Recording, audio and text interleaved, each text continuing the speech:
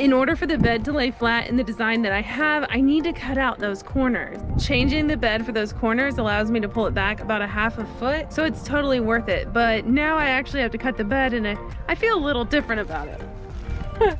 The bed comes with this fabric cover. I definitely don't want to cut that. I want to keep that intact. It shouldn't get in the way. I just want to cut the foam. A serrated knife is the only way I know to cut foam.